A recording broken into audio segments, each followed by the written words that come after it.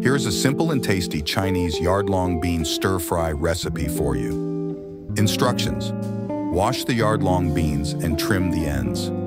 Cut them into 2-inch pieces. Heat vegetable oil in a wok or skillet over medium-high heat. Add minced garlic and stir-fry for about 30 seconds until fragrant. Add the yard-long beans to the wok and stir-fry for about 5 to 7 minutes until they are tender but still slightly crisp. Add soy sauce, oyster sauce, and sesame oil to the beans. Stir well to combine. Season with salt and pepper to taste. Continue to stir-fry for another 1 to 2 minutes.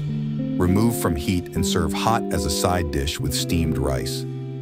Enjoy your delicious Chinese yard-long bean stir-fry. Thanks for watching this video.